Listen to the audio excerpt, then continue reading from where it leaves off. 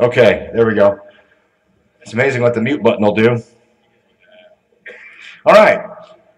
Welcome back, everybody.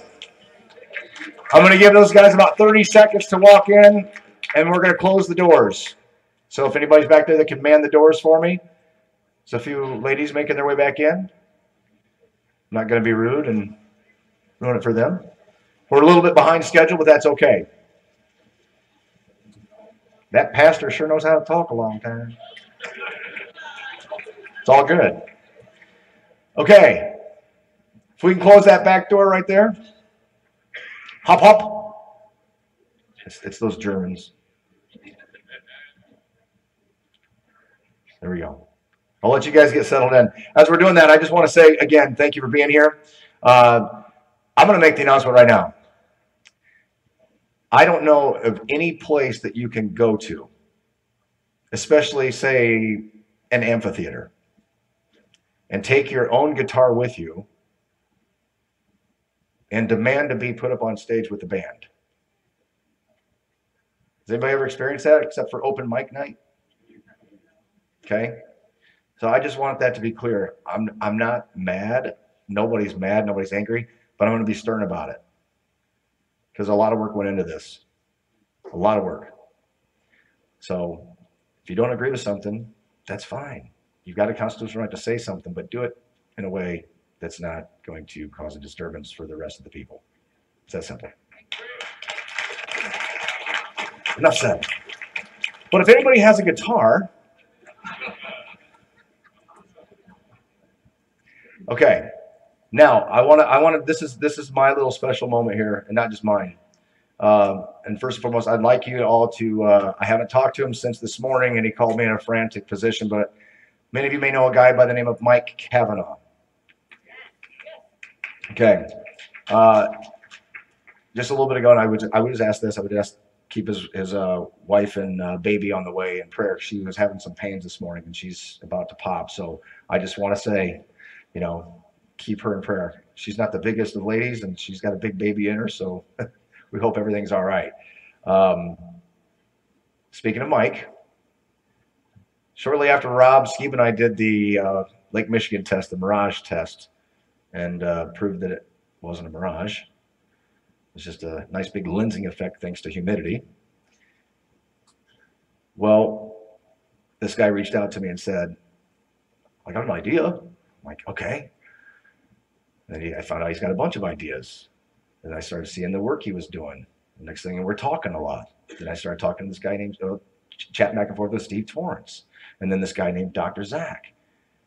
And then these other guys jumped in. And then these gals jumped in. And it turned into this big thing. And it's turned into this thing called FE Core. Well, what is that? And I'm proud to announce that there's some major stuff happening at the real, truly official level now. And everyone can be a part of it. To where we actually go and do exactly what we should do and erase the dogma in science. Go ahead and roll the video. If you guys have it queued up. They don't have it ready. Okay. Now they have it ready.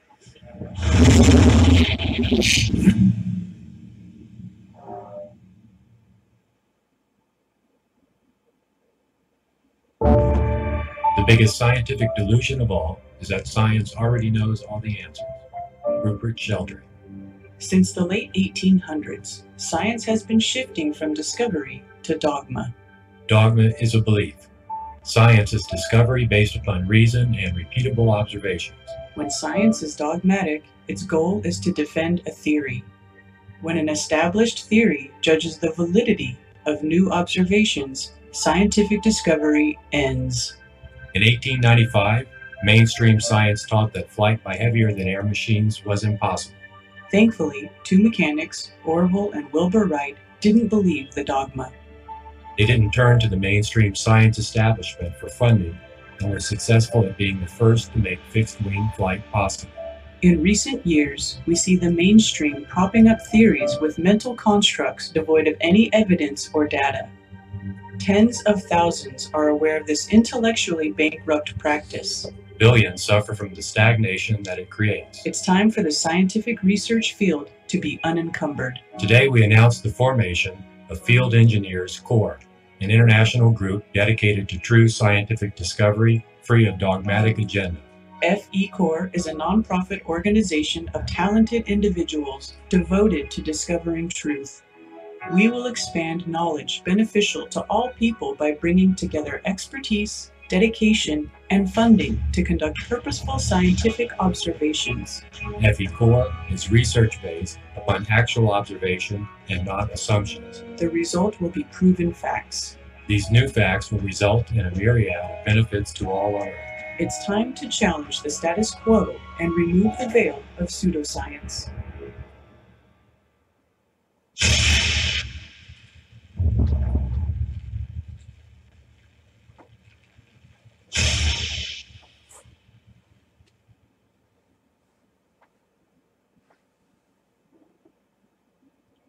Please deposit 35 cents. Okay, there you go. I wanted to talk about this yesterday so bad. Yes, FE Corps is happening. And I want to bring some guys up. If you are here and you are part of FE Corps, if you are seriously part of this, everybody come up.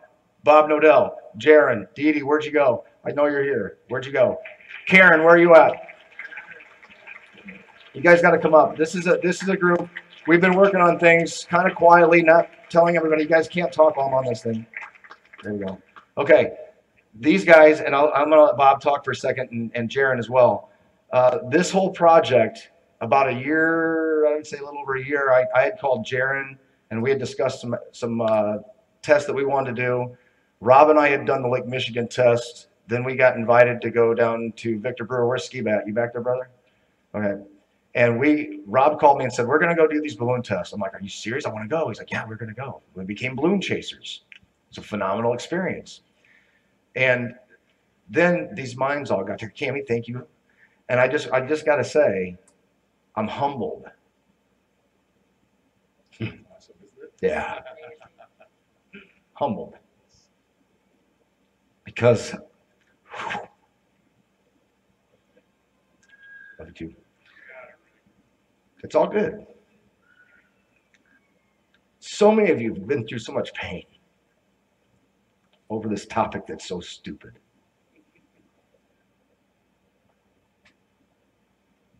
And it's the handiwork of God that we're trying to show and break the dogmatic indoctrination. And I do believe this, it's satanic at the core. So we're bringing a group together. We brought a group together, and I do believe it's God doing this. And you're looking at people that have been passionate and have gone through a lot. And I apologize to you because you don't know it, and I said bad things about you. And I'm sorry. Bob, I respect you. I'm excited, man. I'm excited. It's real. This ain't fake. And you're not going to see other people having the type of emotion and drive than what you see in this group right here, in the group that are overseas. So I want to say Steve Torrance, Dr. Zach, Sandor. If I'm missing anybody, tell me. Mike Cavanaugh, obviously Mike Cavanaugh. This is who FE Corps is going to be and who we are. And if you want to learn more, go to fecorps.org. Send an email, fecorps.org. The website is up. And for those of you watching on the live stream, thank you for contributing to what Robbie's put together, what the team's put together. This is going to be changing. And like I've told everybody along this way, this is some serious stuff, guys. What we're embarking on, and I ask you all to pray over us, pray over what this organization is going to be and what it already is. I just ask for your prayers, please. Thank you. So Bob, I want you to, if you want to say something, if you guys want to say something, Jaron, anybody, if you guys want to say something, now's our time. We can speak or hold on to it. But I really truly believe that God has put this in all of our laps and on our hearts and on our minds, more importantly. And once again, I bring up Proverbs 20:12, the hearing ear and the seeing eye, the Lord hath made even both of them. And none of us turned that switch on our own. None of us have turned the switch on to continuously want to learn, to find out truth. And that's why when I say Some of us aren't there yet. It's not that I have it all figured out. He knows what he's doing in all of our lives. And we don't know everything. But that's what FECOR is about. We want to find out answers. We want to help change. It's not just about flat earth. It's about all kinds of products. Learning. So, yeah, I just thank all of you. Thank you. Thank you, God. Thank everybody for this and this opportunity. So, yeah, if you want to say something. Yeah. Yes, please, Bob. Sorry. Well, first of all, thank you everybody for being here. This is terrific. We started working on the the Field Engineer Core Group. It's a little difficult to do this with the FE and we get it mixed up. But we started on this a few months back, and we've really been trying to rush to put it together so we can announce it at the conference. And it's going to be a terrific organization. We're going to have some fantastic experiments that are be coming up. The best part about it is that we will be able to take submissions from you, the community, because I know there's a lot of you people out there that have some fantastic ideas about what we can do to prove the shape of the Earth, whether it be flat, ball, or anything. I mean, we know it's flat, but we need to kind of present that to the world. So, okay. Oh, all right. That was on. Is it the sun?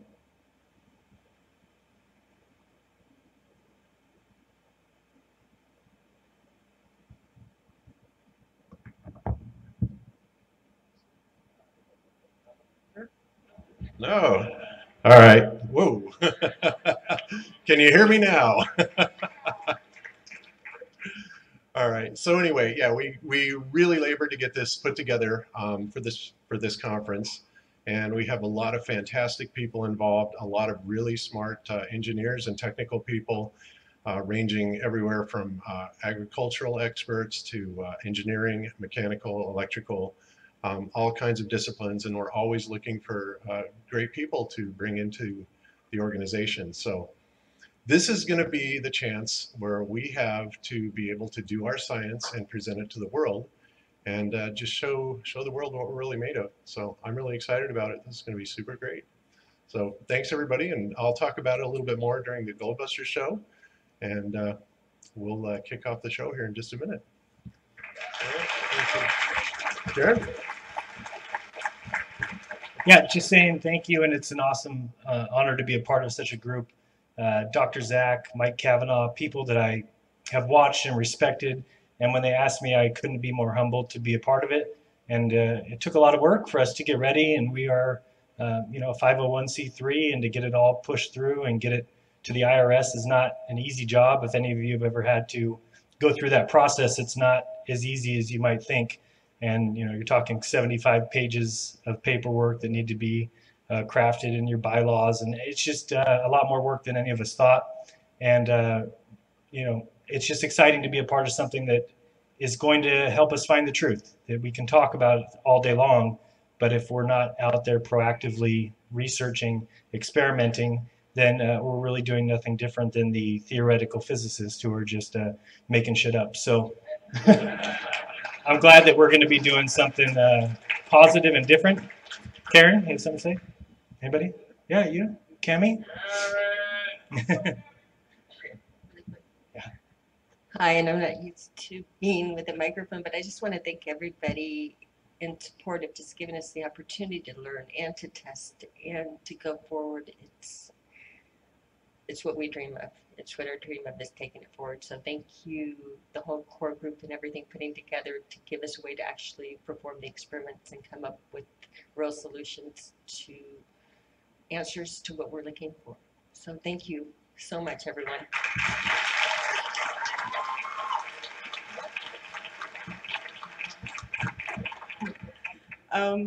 I don't really know what to say, but I'm just happy to be here, and I'm happy to see, everybody here, and the vibe here has been really great, and I think it's wonderful. And a long time ago, somebody that was really close to me asked me, why are you involved in this? Why do you care about this? What do you expect to happen?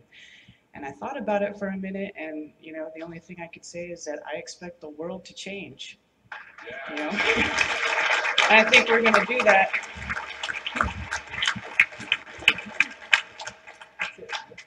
That's it. All right. Thank you, Karen. Karen's our secretary, by the way. And she is busting her butt. So thank you so much on that. All right. Without further ado, once again, FE Core is official. It's happening. And look out. Look out, science with a capital S, because we're bringing the little s in. And we're going to observe. And we're going to second guess. And we're going to check. And we're going to collect data. And you guys can all be a part of it. So learn more at fecore.org. Send an email. Get involved. Thank you, guys.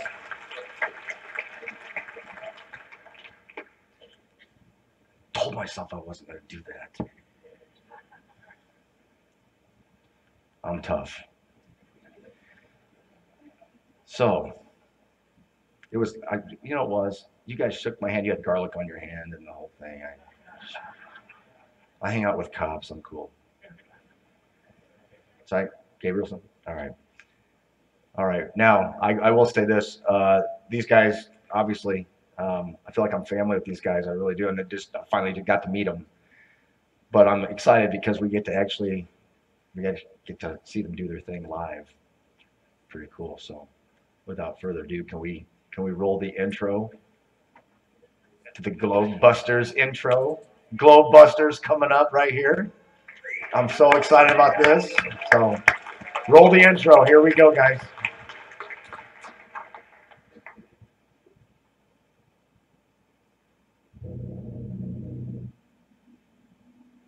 If there's something strange and it don't look good, who you gonna call?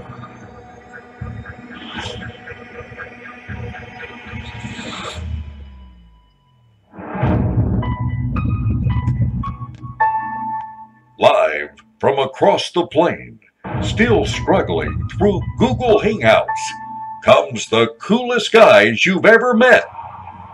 Oops, wrong show. Comes the guys who may be weird, who may not be mainstream, and who may believe in things many might call crazy.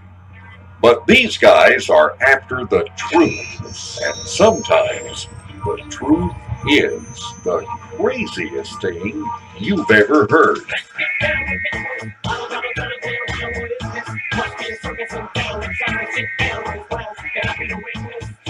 Mr. Mayor, come take a look at this.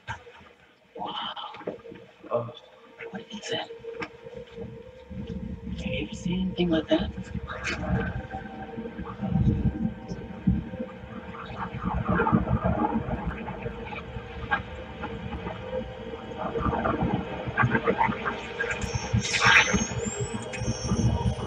Somebody get me the GLOBEBUSTERs.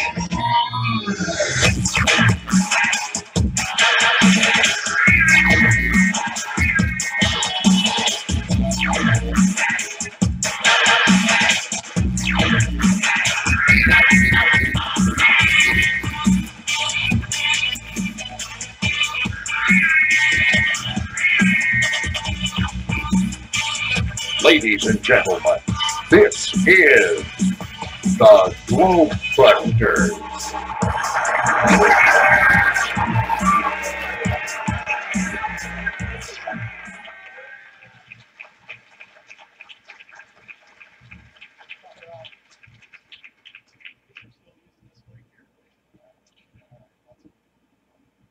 Okay, so you can hear me. All right, beautiful.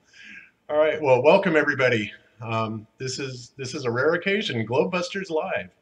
So we're really happy to be here, and I come here with my two co-hosts. Sorry about that, got to get used to the microphone. My two co-hosts, Jaren from the Jarenism channel, and today we have with us Ira Landucci, who is our newest GLOBEBUSTER. So yeah, this is really an amazing thing for us to be here. We're just pleased as punch to be here. So we'll go ahead and start it off and take it from here. So we'll start off with Flat Earth Clues, Part 33, Rendezvous in Raleigh. Whoops, wrong show. All right, sorry about that. Okay. Anyway, so I'm going to start off with a couple of things. I'm going to tell you a little bit about my journey here, and we're going to go over some of the more of the common sense arguments I think that we like to make on GLOBEBUSTERS, and we try and appeal to a lot of people's common sense along with doing some of the science with it. But a lot of people wonder how they ask us a lot, how do we approach our Glober friends, and what are some of the best arguments that we can make for them? And so we've kind of put together a few things that we're going to be looking at, and we're going to go over those. So we'll kick it off here. So flat Earth. So what in the world would make people go back to believing that the world is flat when everybody knows that the Earth's a globe spinning, right? We all know it's not moving, but a lot of people question our beliefs and they wonder where we're coming from when we do that. So I suppose that it helps if you have looked into a lot of other conspiracies and other events in history, and you kind of come to the understanding that much of what we've been taught and what we've been brought to believe in is largely an obfuscation at best and an outright lie at worst, right? So when you kind of think that way, it separates you from the crowd. I know that for me personally, that line of thinking has undoubtedly labeled me as a full-fledged tinfoil hat wearing conspiracy theorist. You're not alone. Yeah. Oh, well, I could be that too, right? Aluminium. So, well, you know what they say, right? If the shoe fits. All right, so let's move on. So my journey, what I've learned basically after studying many of the events, from the creation of the Federal Reserve to the real reasons that countries go to war, to 9/11, to the fake Apollo missions, to chemtrails, okay? And 1,000 other so-called conspiracy theories, is that these events are much closer to being conspiracy fact than conspiracy theory any day of the week. Yeah. So furthermore, it becomes obvious that for many of these grand illusions to be successfully perpetrated, a collaboration at the very highest levels of government needs to be taking place. Okay, so who incorporates these? Who actually puts these into action? Well, these are the true agendas of the intelligence agencies, like the CIA, MI6, KGB, Mossad, etc. These are the agencies that are tasked with to carry out the plans of the elite, and they do it quite well because they've got 95% of the world in absolute belief about this and a complete stupor. So most of the lower government agencies are not in on the deception because of a wonderful little practice called compartmentalization, and they're completely unaware of it. So a lot of people can be working for the very agencies that we're kind of battling against, like NASA and the other space agencies, etc. And they have no idea. They're not in on the conspiracy. They have no idea what's going on, and something that we don't say enough, but we don't think all scientists are lying. We don't think that all of NASA's employees are lying. It really comes down to very few, and the way that they compartmentalize everything allows them to get away with these things without anybody noticing. So there's no teachers that are out there lying to children, like I said yesterday.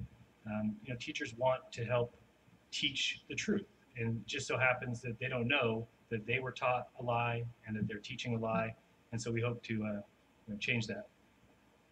Absolutely. So I've never understood the mentality behind the way that the world operates today. From my entire life, I've kind of felt separate, and I've always felt like nothing was quite right. So today, at least I know I am not alone in that thought. There is definitely something wrong with this world, and I think most of us are aware of that. So when we actually awaken to these realities, and we start to understand that the real reasons that the world is the way that it is, it's kind of a cold, hard slap in the face, right? But at the same time, it kind of brings a wondrous realization. And that realization is, about our true nature, that we're actually very special, and we start to realize that there is a purpose to our life, and we are beginning to understand more about ourselves and about this place that we inhabit. Okay, so it's kind of like the first day of school, all over again, but this time we are quite engaged, aren't we? No doubt. All right. So back to the flat Earth thing. Growing up, I was, and I still am, a huge Star Trek and Star Wars fan. And, whoops, we get the wrong slide there. Okay, all right. I'm trying to go on with the slides here. But anyway, so if it was about space, I was all over it. And, like most people, I would dream about traveling the universe. Yes, that's me, Lieutenant Commander Nodell there. So yeah, I mean, I was all about Star Trek. This particular picture was taken at the Hilton Star Trek exhibit in Las Vegas. And I couldn't wait to get there and, take a little tour of the Starship Enterprise. It was a lot of fun. So anyway, so I absolutely have loved considering the possibilities of an endless universe. I would think, gosh, there's so much out there in space. If space ever ended, what's beyond that? I don't know. But I was always thinking about that. And now I have some different things to think about now that I kind of look at the Earth as a flat Earth. So I spent a lot of time pouring through a lot of NASA images, looking for smoking gun proof of aliens or UFOs. And after a while, while researching NASA, I became quite aware that all of the published images that are out there are clearly fabricated.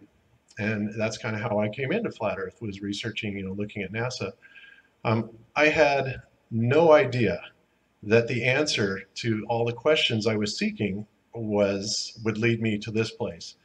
But yet when I got here and realized that everything I saw was a Hollywood production, it was a pretty short leap to understand that, well, maybe the reason that NASA is hiding everything and doing all the fake underwater photos and all this stuff is maybe because they're hiding the fact that the Earth is not what they have told us. So, and I think a lot of people. I think that's something a lot of people can identify with too, that we all didn't come into this. We all happened to fell in our lap, where it was researching something else, and all of a sudden it was in your recommended. Or for me, I was looking at the moon landings, and when you find it, I don't know about you guys, but everything else made sense for the first time ever. All the other conspiracies were explained, and it's just something that when it feels right, it's got to be for a reason, right? Absolutely. So I searched and I contemplated for nearly a year while I was looking at NASA, trying to reconcile why they would be faking everything, right? So after I came across the flat Earth topic, it was just like, wow, this is it, no doubt about it. And at that point, I started putting together a case, to try and explain to other people. And this case led to what I have often referred to in GLOBEBUSTERS as the preponderance of evidence. Okay, so what is a preponderance of evidence? So preponderance of evidence is essentially a body of evidences that support a specific claim or claims, all right? It is typically comprised of exhibits and testimonies that lend credence and viability to those claims. And in the case of the flat Earth, there is not only a wealth of evidence to support the claim that the Earth is a level plane, but there's also a wealth of evidence to support the idea that challenge the current heliocentric belief. So a lot of people will say, no, you don't ever have any evidence, there's not one bit of it, and that is absolutely not the truth. In fact, the evidence is voluminous both ways. So, okay.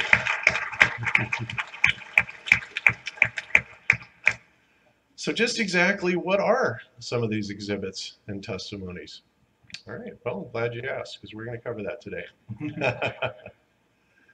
So the first thing we'll start with is some astronomical relationships. And again, like I said at the beginning, a lot of these are born trying to appeal to people's common sense, okay? So the first thing I want you to think about is consider the sun, okay? And they tell us that the sun is 865,000 miles in diameter. I mean, this is absolutely unimaginable. We have no reference to that here on Earth. We have nothing to compare that to. But even worse than that, they tell us that the sun is a whopping 93 million miles away from us. Okay, great. So they're building their model. So consider the fact that light travels at a speed of 671 million miles per hour. So if you do the math, that tells us that the sun is about 8 light minutes away from here. So traveling at the speed of light, it takes the sunlight about 8 minutes to get here. Okay, great. So, and at that distance, an amazing thing has happened. It has gone from this unimaginable whopping 865,000 miles across down to the size of a frisbee in our sky. It's tiny, right? So you have to wonder, if it gets that small in just that mere small distance of 8 light minutes, what does it look like possibly from other planets, okay? So if we look at it, and we look at it from, say, Saturn, okay, so we see that even at Saturn, the sun is greatly reduced. And of course, these are artist conceptions because we know nobody's ever actually been to Saturn to photograph it, right? Then we go on to Uranus. It gets even a little bit smaller. It's beginning to look like a bright star in the sky just at Uranus, but certainly nothing like what we experience here on Earth. And then we go to Pluto, right? And the interesting thing about Pluto, other than the fact that it has Pluto on the surface of it, is that Pluto is 30 times further away from the sun than the Earth is, okay? And when you get that far away, they tell us that the sun's light at Pluto is 1,000 times dimmer than it is here on Earth. Okay, so that's what, maybe the moon, maybe less, not very bright, okay? And all of this is taking place in less than 1 light hour, okay, which is an incredibly short distance. So now I want you to consider something else that we've all seen in the sky. We've all looked up and we've all seen Polaris, and it's also known as our North Star, okay? So Polaris, as a star, is 46 times bigger than our sun, so they tell us, okay? But at a distance of 433.8 light years from us, that puts it at a distance of 27,436,619 times further away than the sun. Do you ever wonder how we can possibly see its light? Does that make any sense at all?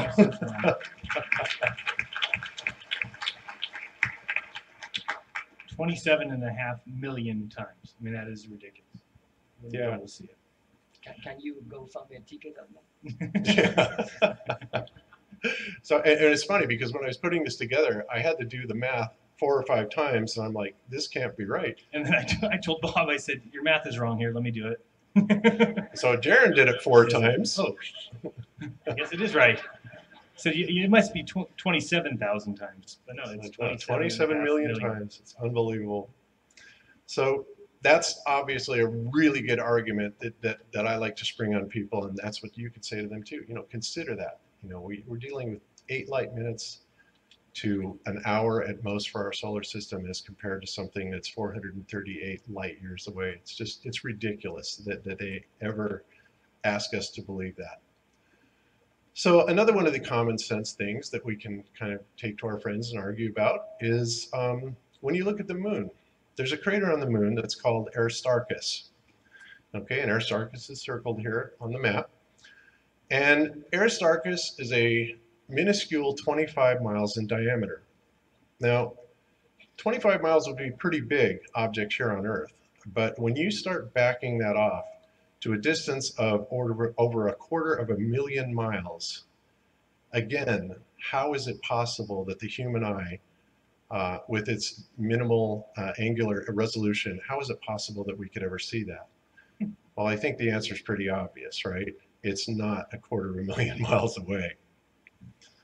So another good one. These are really good proofs, like I said. So another one to think about. They tell us that the ISS is about the same size as a 747. And it's also about the same size as a football field, around 100 yards, 100 meters, something like that. And we've all seen planes fly over, and we've seen them fly at cruising altitude. And typically that cruising altitude runs about somewhere between 30 and 40,000 feet. And that puts it up at about 6 miles. So when we're looking up at these aircraft and they're flying at a mere distance of 6 miles up, we are pretty much at the limit of our eye's angular resolution, all right? In other words, we can't see an object that size much further than that. Yet, we have the ISS, which is at 254 miles up, 42 times further away. Now again, apply some common sense here. How is this possible that we can see it at all, let alone as this brilliantly bright object going across the sky? Well, NASA's answer to that would be definitely, well, it's because the sun, when it's below the horizon, it's shining off the bottom of it and reflecting it. Of course, the ISS is not exactly a reflective object.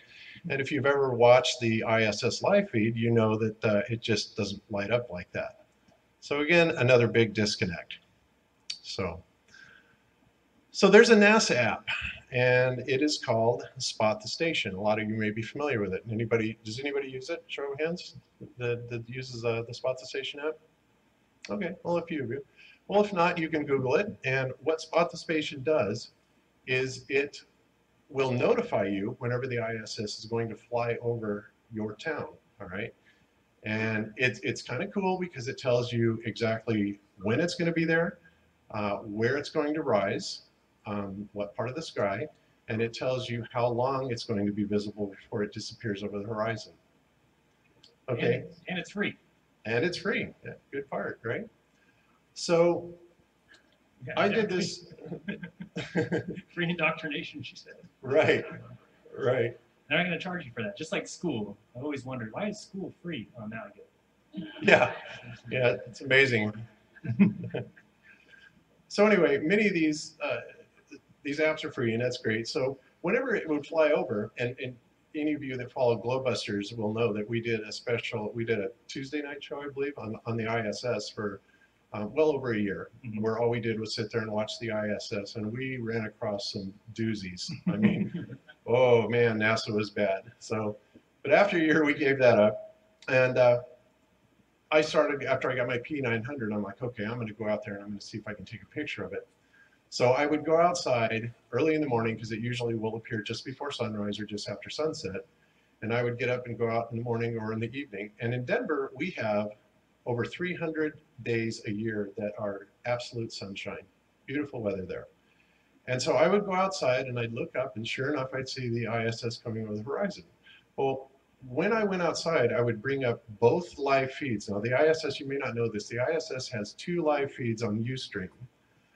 One is an HD feed and one is a standard resolution feed, okay? So I would bring up both of those feeds, and I'd go outside and I'd see, the clear sky all around, and here comes the ISS, kind of lumbering along. And then I would look at the live feed, and then I look at the sky, and I look at the live feed, and it's like, wait a minute. The live feed is showing not only Denver is completely overcast, but the entire country and most of the world, right? So, and this is something that happened time after time after time. Again, Jaren's done it. We've asked our viewers to do it, and this is something that you can do, right? If you want, we all get the argument from people, oh, well, you can see the ISS flying overhead. It's got to be there, right? Well, there's something there, but I don't think it's the ISS. And it's something that you guys can do yourself, since it's all free. And there's even, I think it's called screen capture. I can't think of the name of the site right now, but there's a free screen capture site. Screen Capture-matic, something like that. But you can Screencast-o-matic. Yeah, Screencast-o-matic. Yep.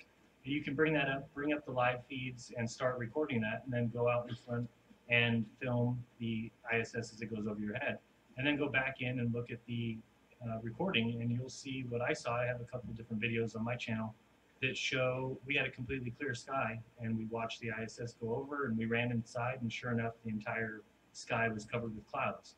So when these people tell you that it's proof, or the ISS is proof, you know, ask them to do the same thing. Ask them to get video footage from the ground showing it, because most times, isn't it convenient that the ISS, when it flies by during the day, it can see the ground, but during the day from the ground, you can't see it. But at night, you can see the ISS going over, but from their view, you can't see the ground. They just show black. So awfully convenient and an easy way to fool you, rather than what I think would be proof is if you had a 24-hour camera on the ISS, and just to think about that is enough to drive anybody crazy. How can we not have a 24-hour camera of the Earth, a 24-camera view of where we live? You know, it's our money that NASA exists off of, and I always get upset that the first thing they should do is take care of those who are funding them. And then if they want to go play in La La Land out in Saturn or something like that, that's fine. But they don't even start by satisfying us with a picture of our home. 24-hour view, they say, oh, it's going on the dark side. You've seen me make fun of the blue screen that comes up because they say it's on the dark side of the Earth. Yet they supposedly have satellites. It doesn't make any sense. You can't have both. If you have a satellite, then bounce the beam off and back down to Houston, but they can't do it. So needless to say, it just doesn't make a lot of sense. And, you know, we do say that a lot, and that's because these things do not make sense. And they are non sequitur. They don't follow. They don't follow common sense. They don't follow logic.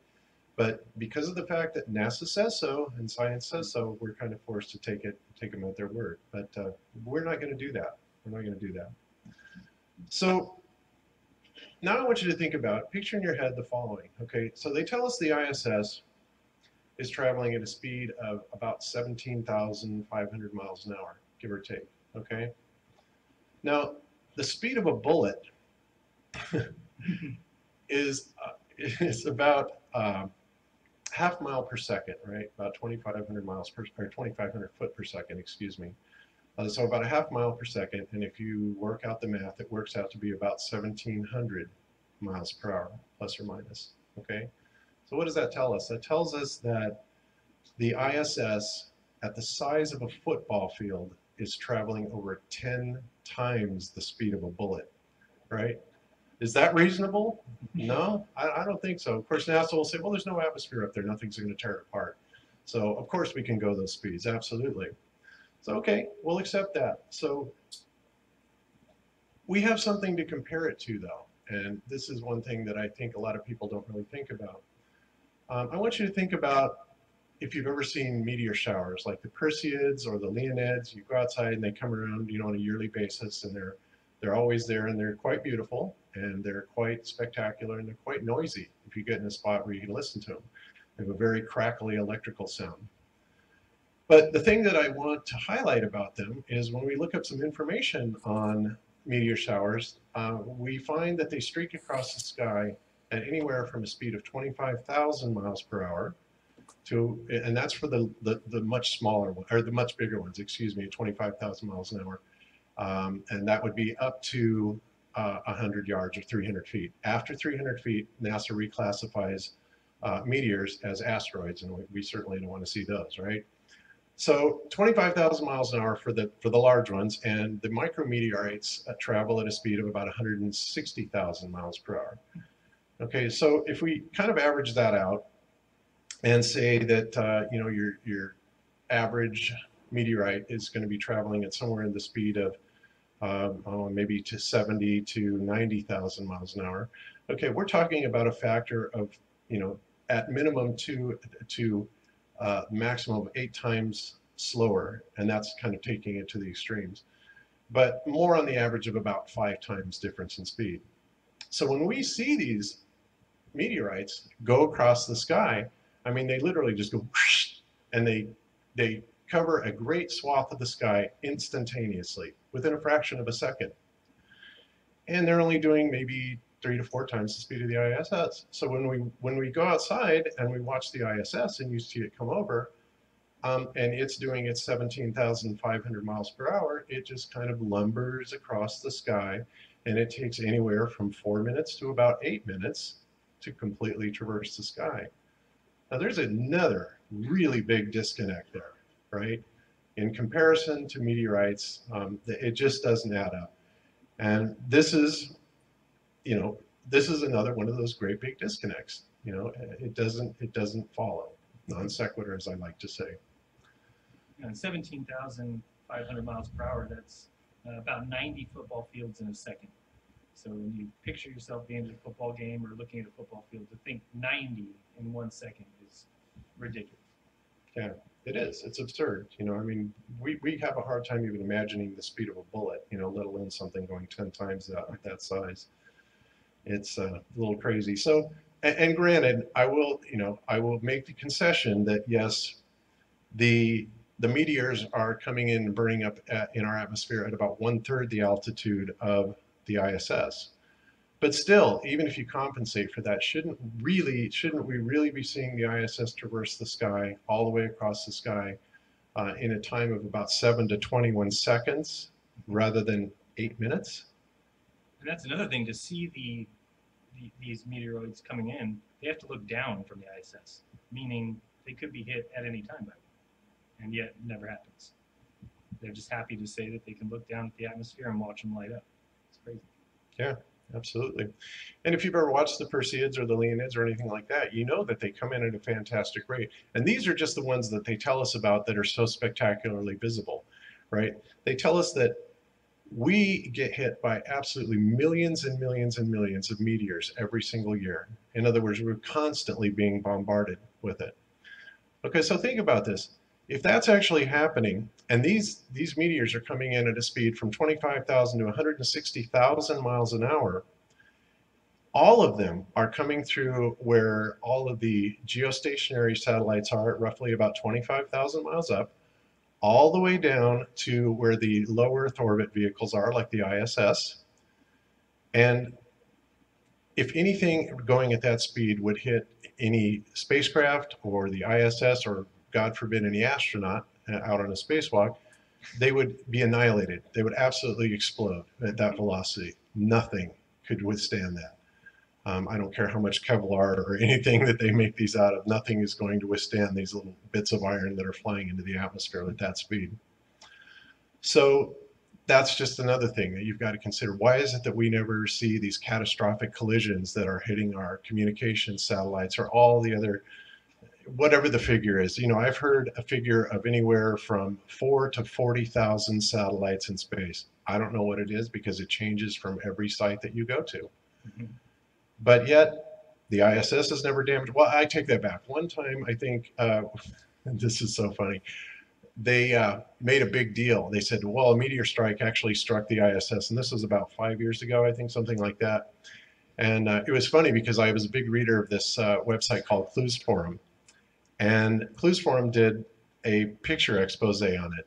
And it was so funny because all the space agencies that were involved in it, like the ESA, NASA, JAXA, whoever, they all had different pictures of the damage that was supposedly done to the ISS. But what was funny is not only was the damage different, but the entire solar arrays on the ISS were completely portrayed differently, and they were submitted. So the space agencies couldn't even get their act straight on that. It's absolutely amazing. So again, these are common sense things. Why don't they ever get hit? Why doesn't this happen? Why aren't we constantly losing communications? Why don't we lose our DirecTV, our Dish network? It just doesn't ever happen. So that's another thing. So let's talk about some of the problems in the heliocentric model and kind of move on from that. So one of the biggest problems I think in the heliocentric models, first of all, is the seasons. Okay, the heliocentric model as well as the polar climates appear to be completely non sequitur. There's that word again. With the explanations that are given for them. Okay, for example, in the heliocentric model, the sun is 3 million miles further away, or that equates to 379 Earth diameters, further away in the summertime, the northern summertime, than it is in the winter. Well, NASA tries to explain that away by the tilt and all that stuff. But again, these explanations really don't wash, because when you look at the climates and the ecosystems in the extreme north latitudes, where it's like 60 degrees north, where we have Norway, we see that Norway has got a beautiful, lush ecosphere. It gets cold there, yes, but it actually gets to be nice days, lots of vegetations, there's lots of indigenous wildlife, night and day. And then you go and you look at the South Pole, McMurdo. Well, you go down there and basically the only indigenous life form is the emperor penguin, and it's essentially a desolate waste. And this is the way it goes from 60 south all the way to 90 south, allegedly, right? Complete disconnect once again from its opposite complementary latitudes. So, and then when you look at the latitudes between the equator to 60 south and the equator to 60 north, every complementary latitude is virtually identical in climate. So that drives. But as soon as you get to the polar regions, there's an absolute and total disconnect that makes absolutely no sense whatsoever. And this one's completely opposite. I mean, it's so wrong, it's not even funny. To have the cold end be where the sun is closest by, like Bob said, 379 Earth diameters closer. Anybody can go outside during the summer and you know that the sun is closer to you in the summer. You can feel it, it's right on your face. Go out at noon on a summer day and look up at the sun, and then go out at noon on a winter day and look up at the sun, you won't even feel it. And then to try and believe that it's 3 million miles closer to you simply isn't the case. Yep, absolutely true. So another thing for you to put in your arsenal when you're talking to your Globey friends, all right? So eclipses. Well, eclipses. This is something that's amazing. We recently went out to Alliance, Nebraska and witnessed the eclipse. And if you have never seen anything like that in totality, it is absolutely one of the most beautiful sights you will ever see in your life. Interestingly enough, though, we never saw the moon come in. We just saw this black, dark object. We never saw any hint whatsoever of the moon. A lot of people argue that it is there, but we couldn't see it. Let's put it that way. But beyond that, there is a body of evidence, a rather large body of evidence, that indicates and tells us that the eclipses as portrayed in the heliocentric model really don't work. And we have studied this ad nauseum, and there's a group of researchers that's very dedicated to this. And in fact, they have gone so far as to put their money where their mouth is, and they issued on Facebook what's called the $5,000 NASA Eclipse Challenge. Now, this wasn't just something that they posted on a Facebook page, hoping that people would be able to see it and take up the challenge. What this guy actually did is he actually physically mailed, snail mail, hundreds of universities all over this country and all over the world to their astronomics departments, astrophysics, etc., issuing this challenge and saying, look, if you can match this data up with the heliocentric model, you got yourself $5,000, right? You would think that somebody would take that offer up, but to this day, nobody has ever taken that offer up. And if and when they do, I'm sure it'll be big news. But and this challenge has been out there for what, 2 years? Yeah, something like that. It's absolutely out there. So we're willing to put our money where our mouth is, and actually issue some of these challenges. But it's amazing. It's just crickets. So we've all seen a lot of the NASA stuff, and actually I was going to cover a whole bunch of NASA stuff, but when Rob Skiba came out here yesterday, and even Nero with a lot of his stuff, they really kind of covered a lot of stuff that I was going to cover, and I don't want to duplicate it. So that saved us a little bit of time, but if you just allow me, sure. Can you back to that slide, because a lot of scientists talk about that the only shape that can produce a round shadow on the surface of the moon is a spherical shape, So first of all, a cylindrical shape is also can produce that round shadow. But this footage was sent me by a friend from Italy. It just, like a joke footage. Can you pull play? You're gonna see that he compared with the shadow of the eclipse of the moon, of course. He have his notebook, and just for fun, he's gonna take a rectangle shape. So you're gonna start to see how the shadow project on the spherical object, and you're gonna see that if the object is a sphere or hemisphere, you're going to reproduce the same kind of shadow. So maybe the Earth is square, you know? Right. So how many times So- have we heard this argument, right? Sorry, Bill Nye. Oh, Yeah. It's like Neil deGrasse Tyson said, oh, look, it's...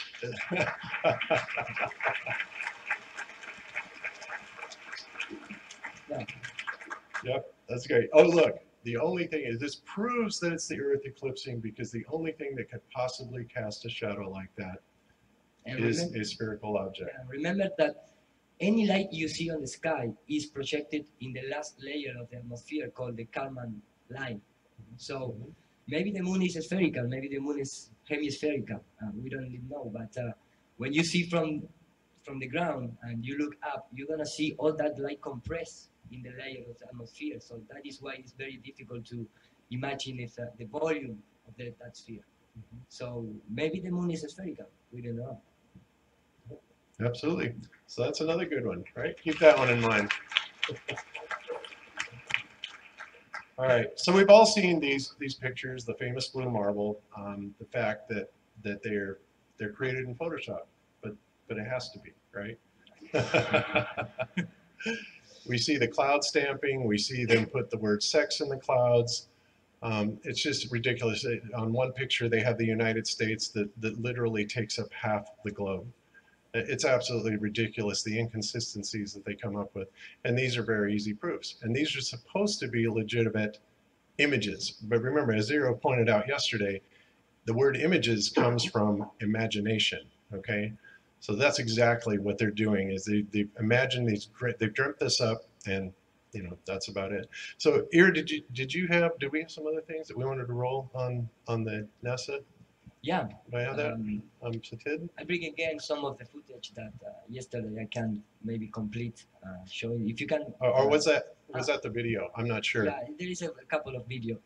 The first one is, of course, this has a little audio talking about how the Earth was made. So if you can play. The shot is compiled from data from NASA's VEERS instrument, which orbits the Earth about every 100 minutes, taking measurements of light coming off the planet. That can be translated into ribbons of imagery like this.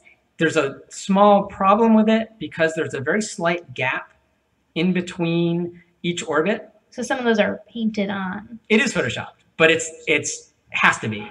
It is photoshopped, but it's has to be. It is photoshopped, but it's. What you notice is that these guys made all about CGI. For example, this is a software that ESA uses to all that picture are taken from the ground and they compose it on the Photoshop. They had their own apps running inside Photoshop, and so that is how they mix the lights and present that like a real galaxy taken from the Hubble. So it's all made on computer. They are already done that. That was the supposedly, you know, telescope up in the space, but then you realize that all that kind of image I'm taking from a plane called Sophia.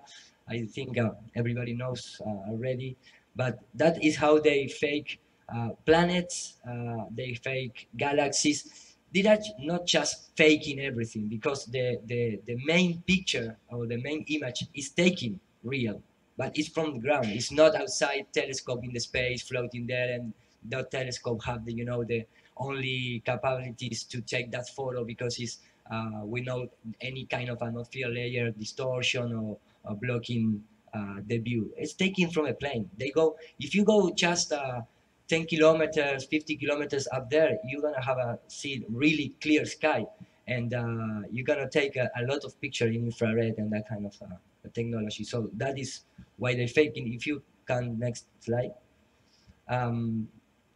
For example, well, I show you yesterday a little bit of this.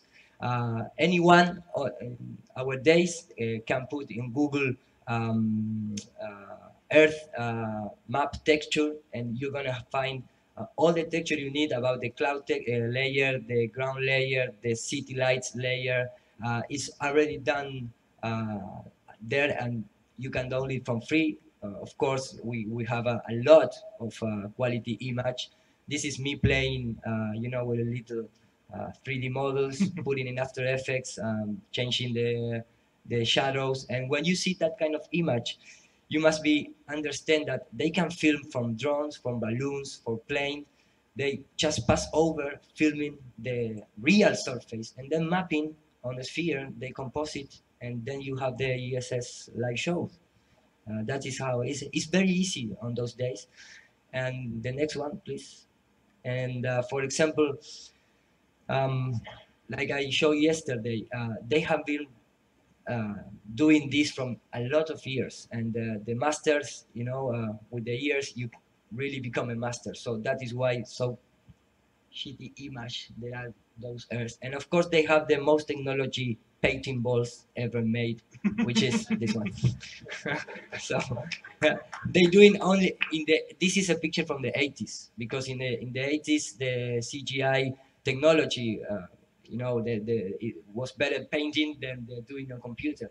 So right now they are start making on computer, but if you know, if you take the line, the line time, you can see how they get better and better and better until those days.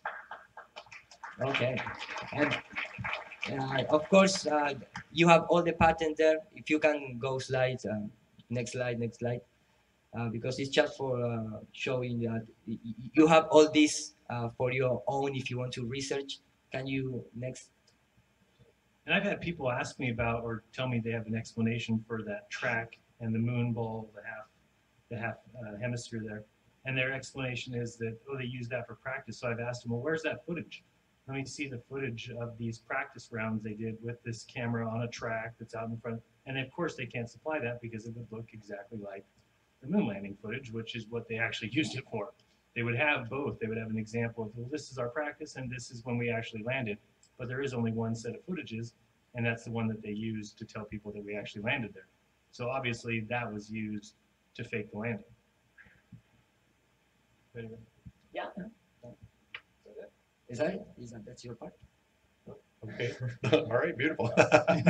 We kind of hurriedly put this together yesterday because Iru was kind of a last minute addition. He did such a fantastic job yesterday that we really wanted to make it possible for him to present the rest of his material. So excuse those little transgressions there. Okay, so next up, ISS and radiant heat. Okay, so the ISS orbits in what they call the thermosphere. Okay, and the thermosphere is a region of the atmosphere that gets as hot as 4,500 degrees Fahrenheit. Well, at that temperature, there are very few metals or very few substances on Earth that will withstand that kind of heat without turning into, you know, molten, just whatever. So NASA says, well, the reason that the ISS just doesn't, you know, completely melt up there, and this is kind of a misdirection, by the way. They say, well, at that level, the air molecules are so sparse that any type of convective heat to the ISS would be non-existent because these little, you know, so few air molecules are never going to pass that heat on. Well, that's all fine and dandy, except that's not the issue. The issue is not a matter of how the ISS is affected by convective heat, but it is how it is affected by radiant heat. And this is the type of heat that is hitting it directly, right? Okay, and not only would the radiant heat from the sun, supposedly, like I said, if they knew this was real, which we don't believe it is, not only would it absolutely fry anybody inside, it would melt the ISS. There's no way they could possibly, you know, convect this heat away from the ISS. It would just, they just simply can't do it. So, but in addition to that, you know, so you have to go back to thinking, what exactly is it that's heating up those sparse air molecules to 4,500 degrees? You know, again, it's that radiant heat.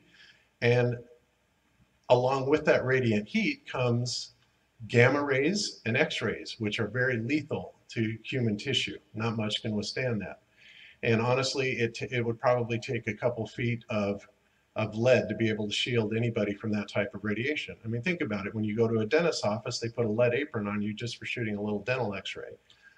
These gamma and x-ray radiations are orders of magnitude higher, and nobody could really survive it. And NASA just conveniently really doesn't address that.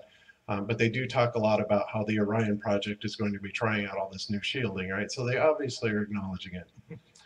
But anyway, so when you're dealing with radiant heat, and you are looking at what the ISS is made of, the carbon, titanium, aluminum, composites, stuff like that, really what it is ideal for is to create an oven, right? So that's exactly what's going on. The crew would be cooked. It's simply not possible to do this. They have no reasonable explanation for how the ISS can be flying around up there, let alone anybody surviving on it. And then there's questions about the electronics. It just goes on and on and on and on, but we'll kind of leave it at that. So we'll move on. And one other thing I want to point out, and many of you have seen this photograph. This is the crew of the Challenger, and we all saw STS-51, go up in flames. And it appears today that most of these, if not all of these astronauts, and likely all of them, because if one survived, they all did, are likely alive. The only picture that we kind of disagree with on here, and Jaron brought this up to me yesterday, is Judith Resnick, because she's the one in the lower right-hand corner, and she's the Yale law professor. But we found some earlier footage, or Jaron did, found some earlier footage of her, and the earlier footage of her looks much more like her older self than the Judith Resnick that went up on the ISS. So that's possibly not accurate. And, we just kind of want to acknowledge that. But the rest of them, Dick Scobie, which to me sounds like kind of a venereal disease, is absolutely, is absolutely the same guy. And as far as the other ones, two of them allegedly had perfect twin brothers. Of course, again, when researching birth records, there is no birth record of twins with these astronauts. So again, it's another fish story with NASA, okay? So, all right, so then, we move on, and a lot of us have looked at the Apollo missions, right? And I'm not gonna say a whole lot about this because Rob did a great job. Allis.com is a fabulous website for researching this, but as one of the people in the community defines this looks more like a homeless tweaker shelter than a lunar lander. And when you look at it and you scrutinize it, the construction of it is absolutely ridiculous. It looks like it was put together with Scotch tape, aluminum foil, a little bit of construction paper, maybe some gray paint. And also notice that there's no blast crater or anything like that below it. I mean, absolutely fabricated, set on the stage. And for anybody to believe that this thing withstood the velocities and the heat and the radiation and all the stuff that it was supposed to do, and they did this back in 1969, no way, Jose. And then it took off and reconnected with the command module in free space. No coordinate system to reference. There's no way. It's impossible. And you forgot to mention they used curtain rods. Oh yeah. Forgot about the curtain rods. I see a few of those. So, all right. So enough parsing on Apollo. They're too easy. That's just too easy of a target. Okay, so next up, we're going to talk about some of this guy's work right here.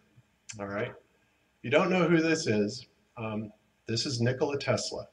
And many people have never heard of Nikola Tesla, but I would say that Nikola is probably arguably one of the most brilliant men to ever walk the face of the earth.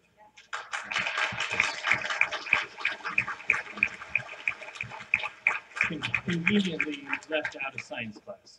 Can you imagine that? Yeah, absolutely. Never mentioned his name. Nope, no formal education. So anyway, where I got this, I got to tell you, I got this statue from Iru. Iru brought this to me from Argentina. A good friend of his made it, and they made it specifically for my birthday. My birthday was November 6th. I just turned 57, and he wanted to.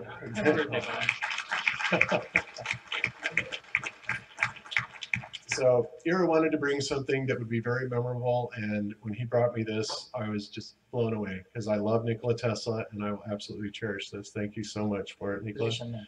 So.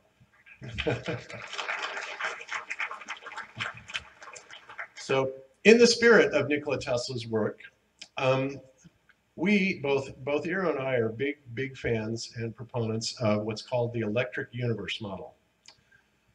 And the electric universe model is primarily, it's called the Thunderbolts Project, if you want to look it up on the web or on YouTube.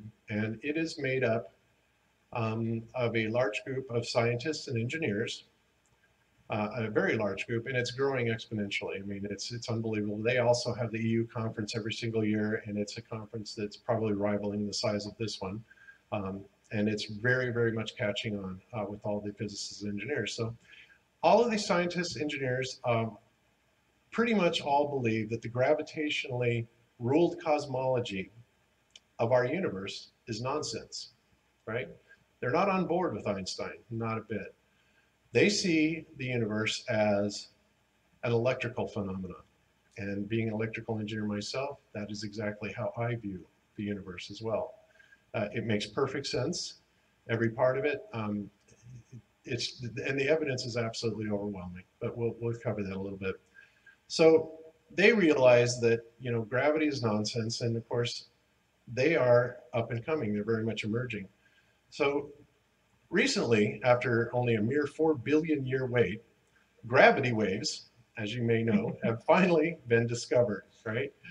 And it isn't as if we weren't already swimming in multiple gravitational waves, right? The moon, the sun, all these other gravitational influences that we could have.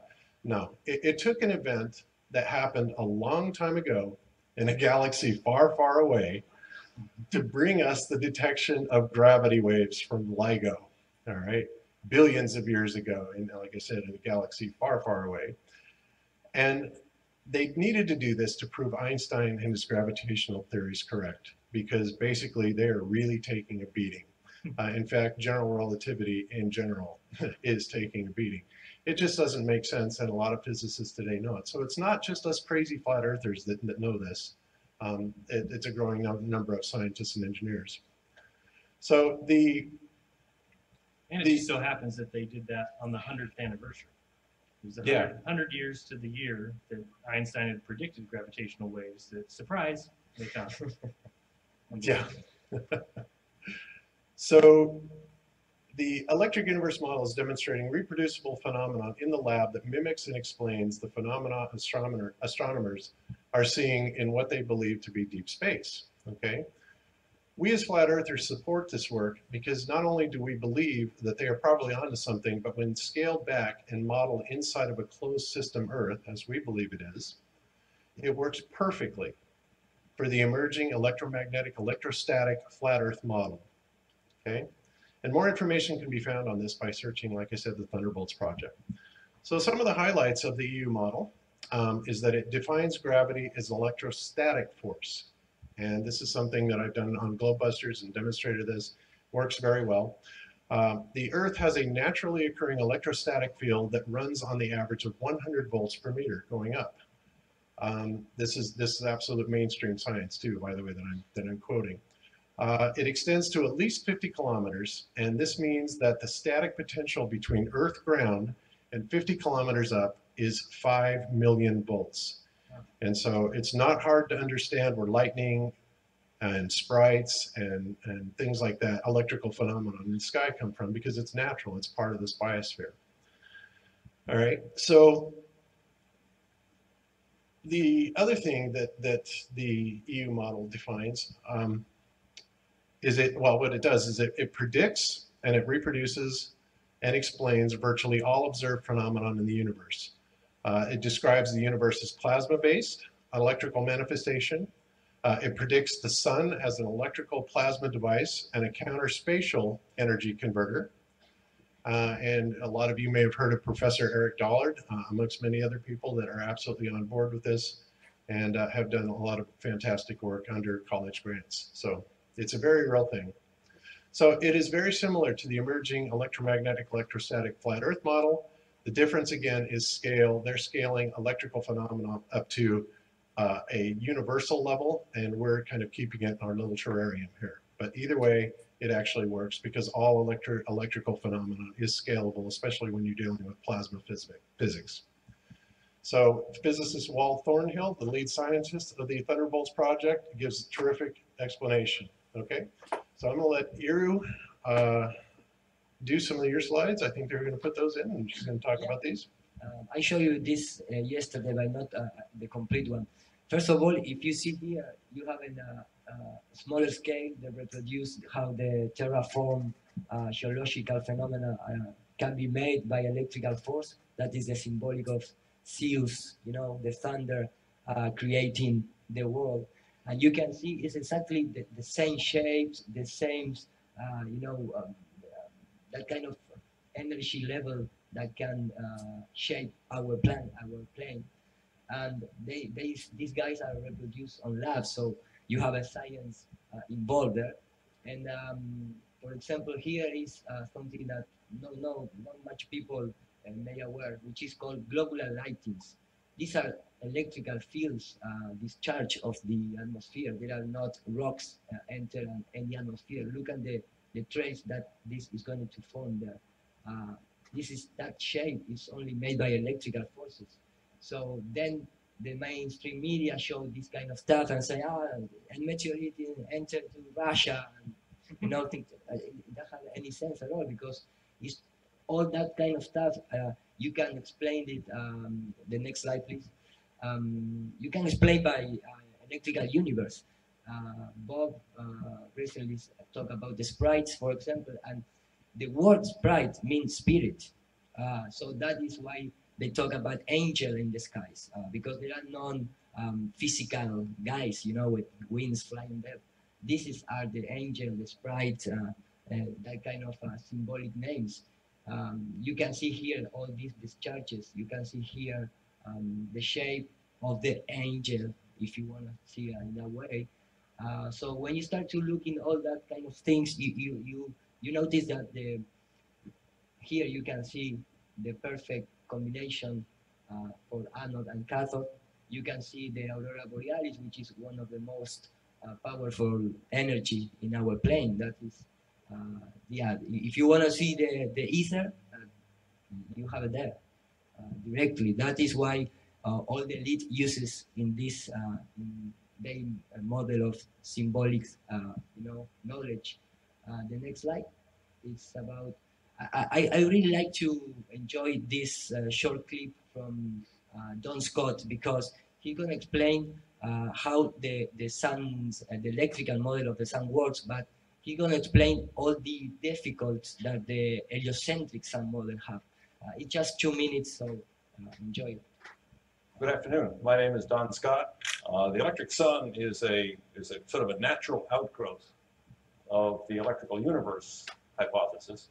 We know that there are magnetic fields. Man, that part is not soundless. Sorry, it's going to come the sound. This is the model of this guy presented as sun as a machine, not just a fireball up in the space. There seems to be a new model, or at least another patch on the previous existing model. Problems that I feel, at least, are fatal, absolutely fatal for the models that are so-called accepted these days. And I would like to then demonstrate how precisely those problems are no problem at all for the electrical sun model. The big problem, the famous problem, is the missing neutrinos. The idea of this heat transport from the core to the surface. There are some oscillations in the sun's size and brightness, and of course oscillations in the solar wind, as somebody pointed out the other day. If there's a fusion reaction going on in the core, then how can does this reaction, does it have periodicities? That's never been discussed by nuclear physicists. There is actually a temperature minimum in the chromosphere. Where in the world does that come from? If the heat is all generated at the core, the temperature should get lower and lower and lower the further away you get from this thing. All of a sudden you find there's a minimum and then the temperature increases. Totally inexplicable in light of the present standard so-called model or models. The sun actually oscillates in brightness from a few minutes to near an hour. So the thing is pulsating very rapidly. There's no way in this world, in this solar system, that could happen. And the third one is, to me, astounding if you haven't heard about it. That is, there's an expansion and contraction of the sun in the size of the sun. The thing actually bulges and fluctuates in size like a balloon. And the extent of that bulging is 10 kilometers. And that happens in about a period of about 160 minutes. Where did that come from? And how do you explain it from the so-called standard model? They just ignore it. So that for me is very, there are really weak points in the heliocentric model because, like Don Scott says, the sun bulge, at 10 kilometers. So can you imagine you can detect 10 kilometers in the at 8 light years away in the sun, which size is huge. 10 kilometers even notice, you're never going to notice 10 kilometers. So when you start to looking in the electrical universe, you're going to start to realize that it makes a lot of sense because all life in this plane are electrical. We are electrical, if you look it from the brain, in the heart, the molecules, everything you can change by electrical discharge. If you die, you're gonna put electroshock because you are an electric guy. So the universe is the same. We are all electrical. So that's all. All right, beautiful. All right. Thank you. Thank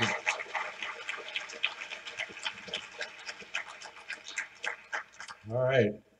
So, okay, so we're kind of running short on time, and I do want to let Eero finish his presentation, so I'm going to finish up with just a few other points. Of course, some of the largest arguments put forth by flat earthers is that no curvature, of course, has ever been measured. It has never been observed, and nor is it ever used in any engineering practices, save a few token gestures like possibly the Golden Gate Bridge. I think they allowed 3 inches for curvature in that, right? Ridiculous. From railroad planning to bridges, it's never used, never ever compensated for. No engineer ever would. They would be laughed out of business if they ever did. Lake Pontchartrain, for example, the Lake Pontchartrain Causeway at 24 miles long should have 384 feet of curvature built into it. And yet anybody that's ever been over it knows that it's flat and level all the way across. And it's unobservable and it's unnoticeable to any of the senses. It's just not there.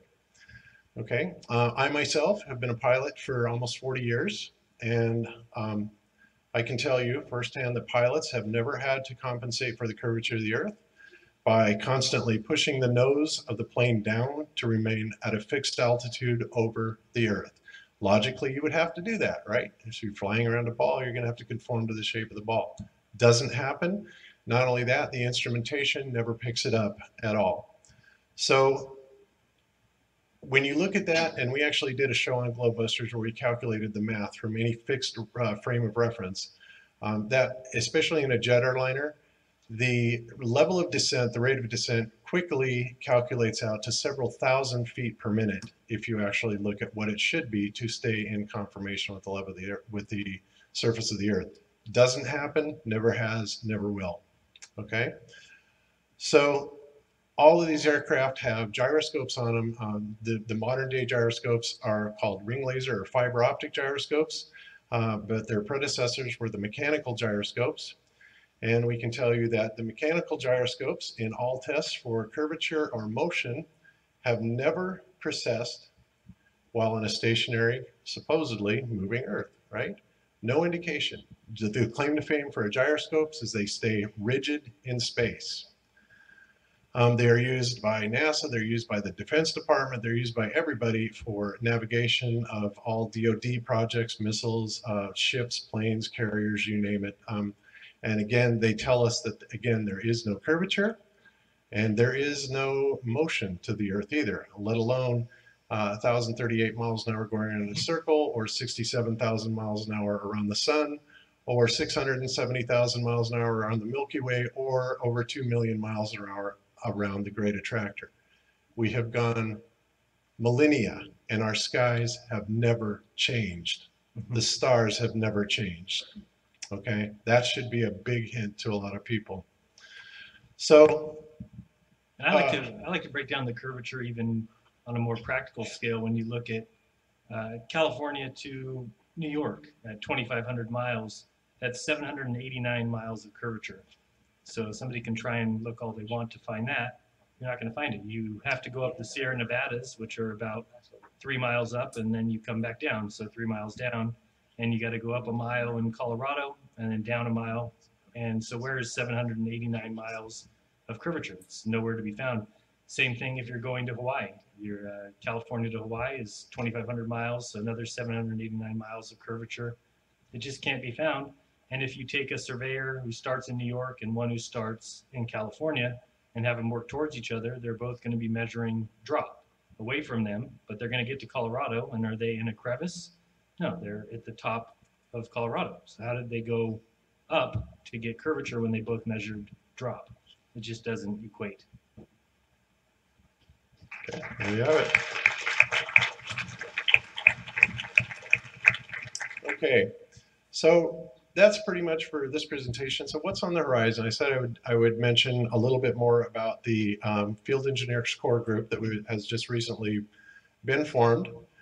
And we are going to be doing lots of experiments with very high-end DoD specified ring laser gyros, mechanical gyroscopes, laser interferometers, MEMS accelerometers.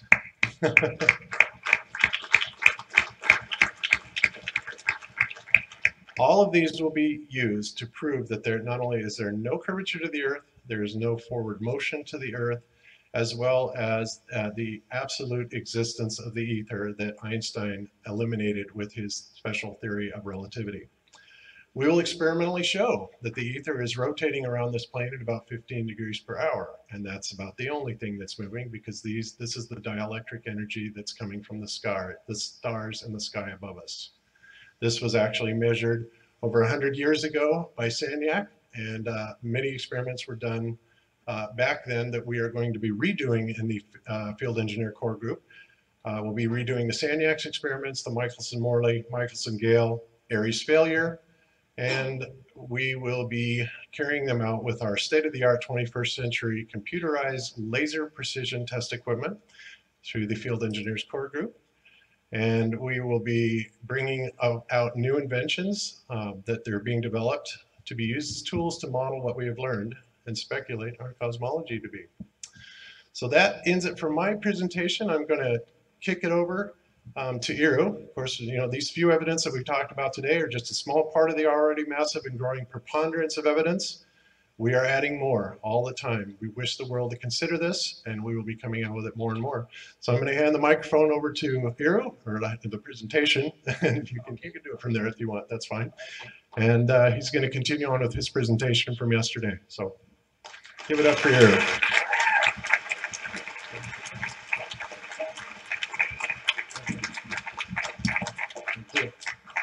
I'm going to try to make this quickly because I just have 6 minutes.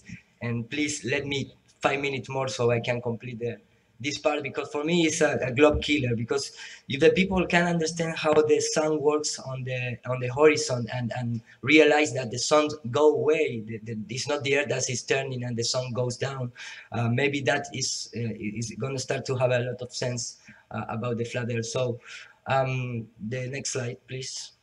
So here what I did was trying to replicate the suns go away, you know, on the sunset. So first of all, we like to base on science things. So if you're talking about science, you need to replicate in the lab, you need to repeatable that kind of experiment. Anyone around the plane can do the same thing, you know, that is how science works. So when we start talking about atmospheric distortions, that is reproducible on the lab.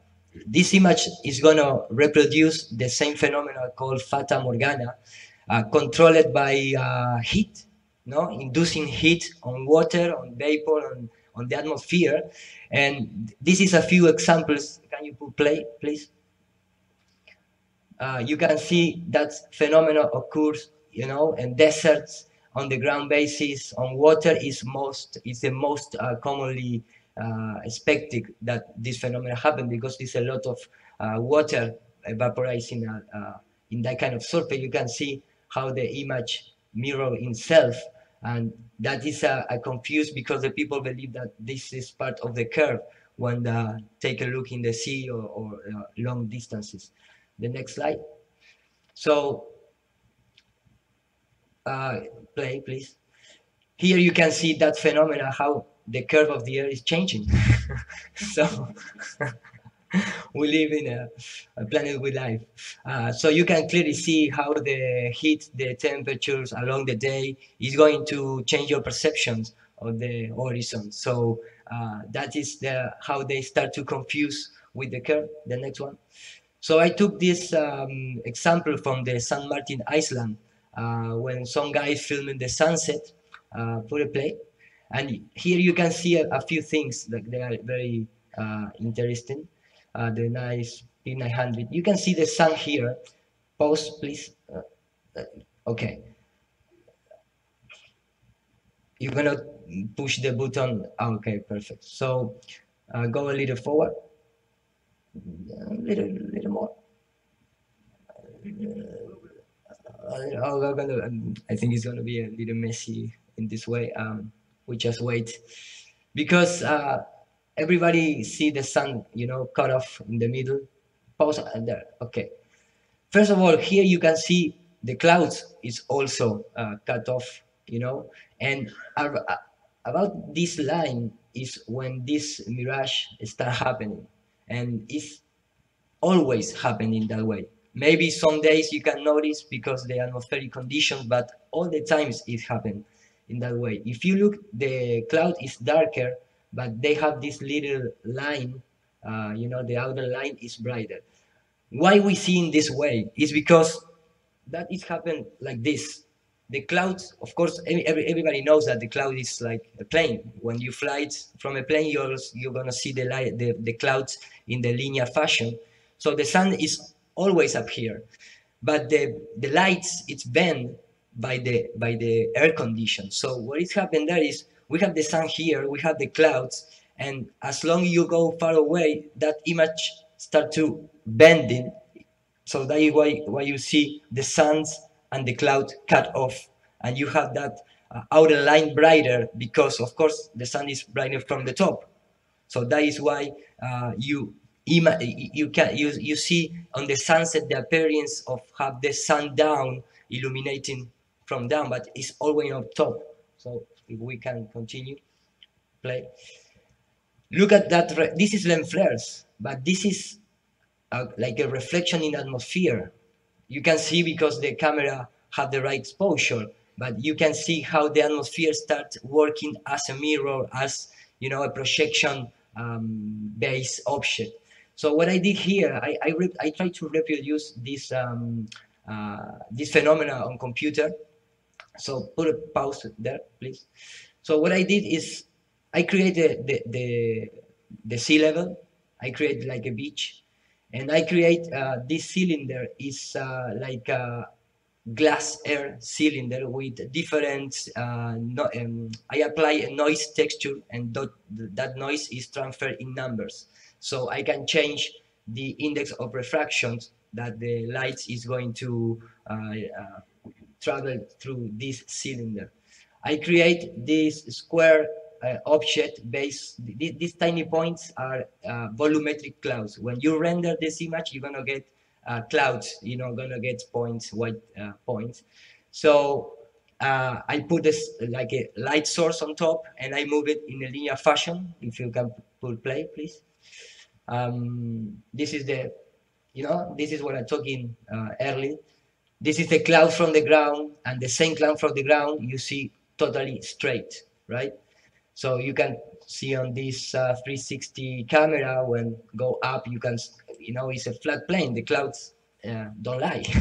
So this is the movement of the light source going always. It's going to be in a straight line. It's never going to go down or nothing like that. If you like, I can share the project of C4D. So don't believe me, believe the project. Change the slide. So take a pause here. I'm gonna make some pauses here. First of all, the Fata Morgana effects, it's totally measurement. You know, it's not just a coincidence. Oh, on Tuesday it's gonna be a Fata Morgana, but on Friday it's gonna be there. No, it's happened all days, all the time. That is why there is this kind of web pages called tropospheric propagation forecast, where you can measure. You can enter and you are going to have live feed information about how these refraction properties occur around the plane. And if you notice, look at the image that they use on the homepage. Is the sun, you know, cut off there with these light distortions? So they know that the sun is go away, play, please. And in this, go back. Okay, and play. It's not a video. Oh, well, start new one. Okay, I think. Okay, well, strange thing. Okay, that doesn't matter. So this is a video, right? Yeah. Okay, in this slide is video. Okay, here when I render, you can see how the sun's, you know, go in a straight line. So when I render the pause there, when I render pause. Okay, no. Oh my. Okay, go back. Okay, play. Don't leave the play and pause bar go away, because if not you're gonna turn crazy trying to put pause. So leave the mouse always on that button, please. So pause. Okay, there's the pause. Okay, we did it, man. We did it pause. Okay. So when you render the image that I simulate, you're gonna see that the sun is closer to the camera, so that is why you have the clouds illuminating there, you have the reflection on the water. And when I make the sun go away, play, and render that image, you're gonna see that the sun's, the cloud is gonna get darker, because of course the light source is going away. So you can see now that the front clouds are darker and the back layer of the cloud is illuminated, like in real life happen, right? So when you start to make a zoom like a P900 does, you know, take a look that this is the sun, all right? Always is on top of the cloud layer, always. It's never going to be down of the cloud layer. So when you render with the zoom, you can start to see the light of the sun that reacts like in a real life, because I set up this kind of refractive atmosphere. So the sun is up, but in the render mode is cut off. Why does happen? Put a pause there, pause. Okay. Anybody that tried to debunk using 3D computer programs, they forgot to compute the atmospheric, the optical thing. They present us like only the geometrical thing. So if you take out all the air, we don't have any kind of index of refraction. So the image is going to be just like a geometrical is presented. So when you start to add in these real things, you're going to have this kind of simulations play. So here you can see how the sun cut off, but it's on top of the cloud layer. So the computer reproduced the same thing that's happened on the real life. And here we have a comparison based on, you know, homemade models, the computer model, and the real life model, and all match. Because if you take this image here, you can see that how the glass and the water reacts like the atmosphere does, right? So it's very simple. I mean, the sun is really go away and shrink in size. You're never going to detect it if you film a sunset with a zoom totally, you know, in the full zoom, because when you make zoom, the image compress and you lose perspective. But if you just leave the camera with the zoom off and you film it, you're gonna have this kind of images when clearly you can see clearly how the suns shrink. So if the sun shrink, it's because it's far away, right? So one of the things that yeah, no, go on. Hello. Oh, John John Abizade, if you've ever read his book, one of the things I thought was one of the best experiments was he said that the sun is never below your feet. It's always above your head. And his example for that was you could get a house on any mountain, and you know how we've all seen sun rays come in through the bedroom window, that at no time will you ever find sun rays coming in hitting the ceiling of a room. And it's so true. So for everybody who believes they live on a globe, many times the sun would be below your feet, in which case the light would come in and hit the ceiling of your house. But it's never been shown ever. So Yeah. a good example. 2 minutes more, please. 2 minutes more, and I finished. So keep playing. All right. Okay. We won't rush you out of here again. Okay. Okay. Thank you. Okay. I'm gonna relax so now. Okay, go play, please. So here you can see full screen samples taken from the real life, how the clouds is gonna change always the size, of course, of the sun, because if you don't have any cloud, you don't have much distortion, just the index of refraction of the air. And pause here. So here is what you can see here is pause. Okay, thank you. So here you can see, of course, the seashore. You can see the sea line on the horizon. My left face cyber, please go up, please. Yeah.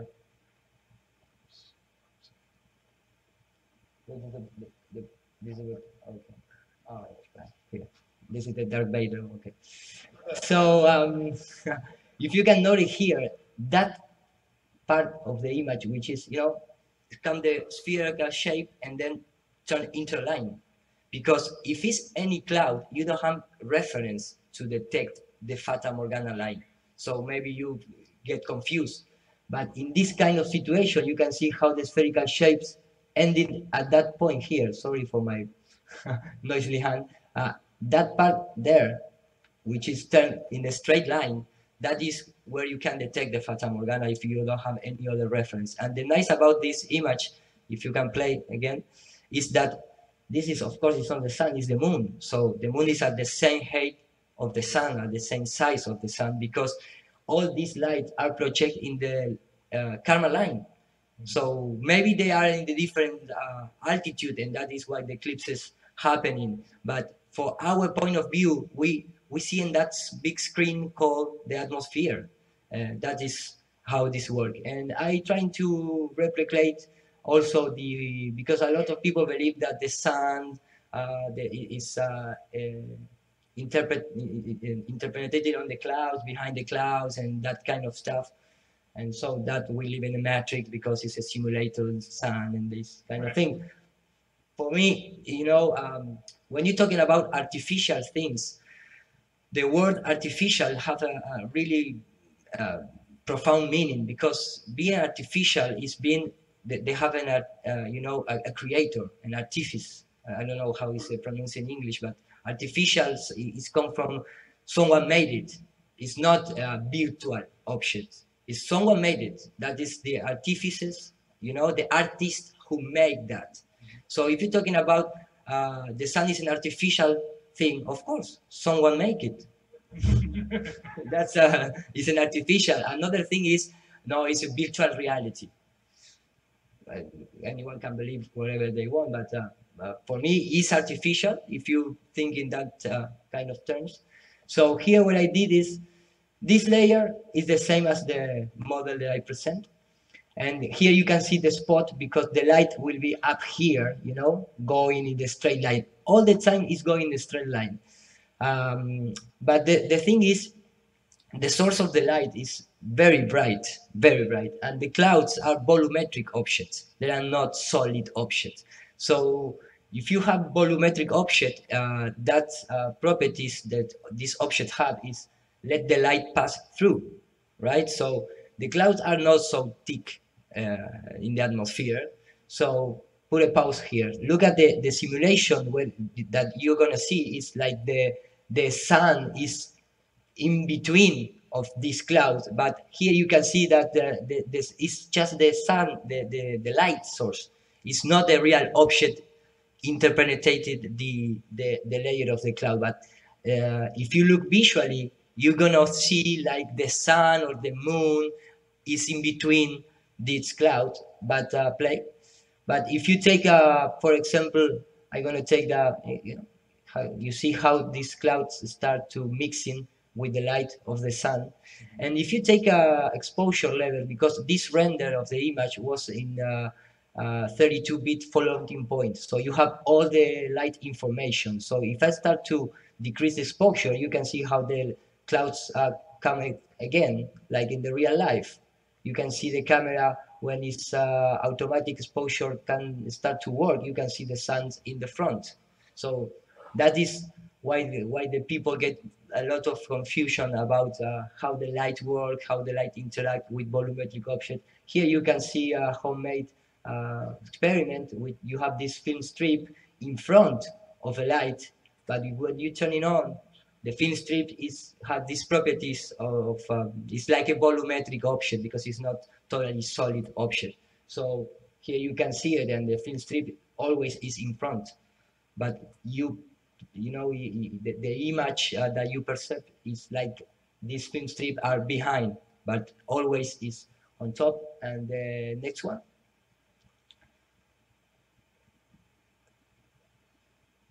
The next, okay, play. And this is, for me, is very important thing, because there is a phenomena in the physics, in the optic, called anisotropic lighting. That means that one point of light it can be spread in a spherical shape or in a linear shape. So look at here. What I did was, this is the source light, and the source light, I move it in a straight line. So if you are inside of this glass dome and you look up at 12 o'clock, you're gonna see always the sun on your head, right? But as we get the sunset, it's coming, you're gonna see how the lights start to bending, but the light is always in a straight line. And you're gonna see bending because the atmosphere reacts in that manner. You know, I show you real examples of that. So when you start to tweaking this project, look at how the light, one single light, start to create this shape of a spherical shape, like in the real life, because the atmosphere has the anisotropic properties. So if the conditions are good, you're gonna see this kind of phenomena.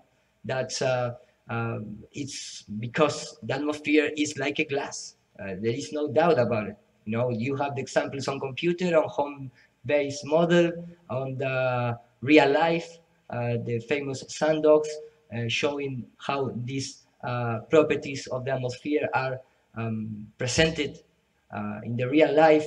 And they took all these kind of things and they say, okay, this is the curve. I'm going to present the curve. And it's a curve, but it's the curving of the light. Look at this, is a 360 sun dog. Which is the sun? This one or that one? Or that one? You know, and this is the real curve.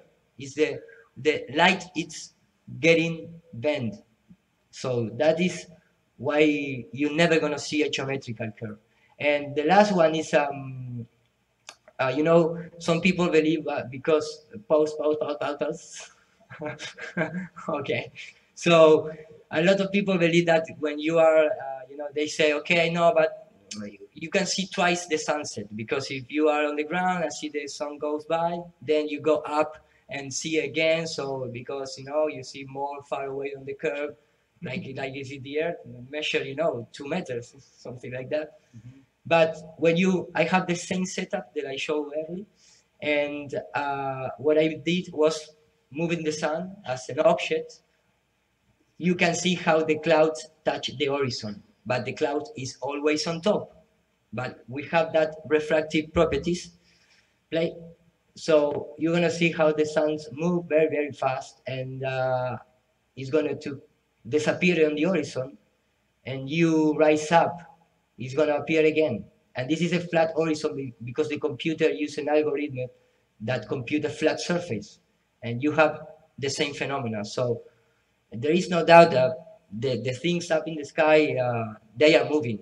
We are totally still, and they get far away, and that's it. They get far away.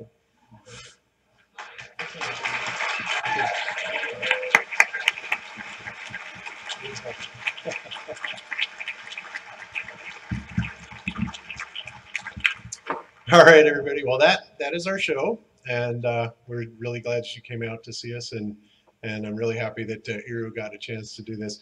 Many of you know that we brought Iru here from Argentina. We crowdfunded his plane tickets and everything to bring him here on the GLOBEBUSTERS show, and I got to tell you, that's one of the best moves I ever made, was starting that.